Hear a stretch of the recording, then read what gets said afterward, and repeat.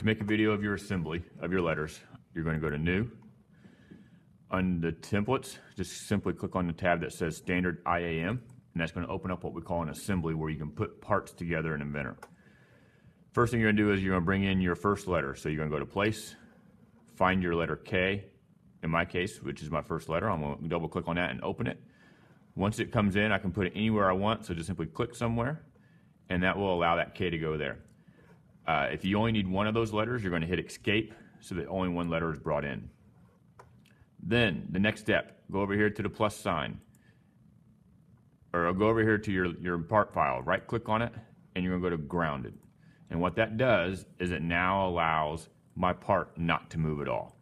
So it's basically put into place and it won't move. Next, I'm going to place my next letter, which is an E. So I'm going to go to my part file, I'm going to go Place, go to the letter E, I'm going to double click on that, and I'm going to bring it in anywhere I want. Again, since I only need one of them, I'll click it once and then hit Escape. Now I have to put it together, and I put it together using constraints. So when I click Constraint, there's two constraints. Mate, which is two surfaces touching together, so think of your palm of your hands touching, that's mate. And the other one is Flush. Think of like the tops of tables are flushed with each other. Okay, and using these two constraints, you're going to put your letters together.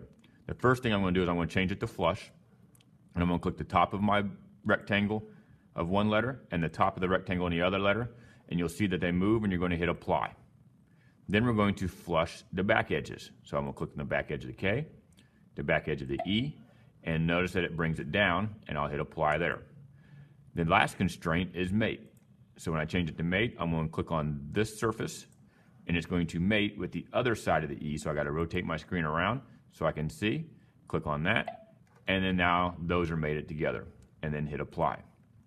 So if you try to move the E, it's not going to move, and neither will the K. That's when you know your assembly is done. It takes three constraints: flushing with the top, flushing with the end, and mating those in between parts that touch. To bring your next piece in, go back up to Place, find your part file, which in my case is in. I would need two of those, so I go ahead and click once, click twice, and then I'd hit Escape, and I would repeat that process again using constraints with flush and mate to get the letters to match up the way I want. Continue that process until you have all the letters that you need to spell out the word that you're looking for. Then when you're done, simply save it.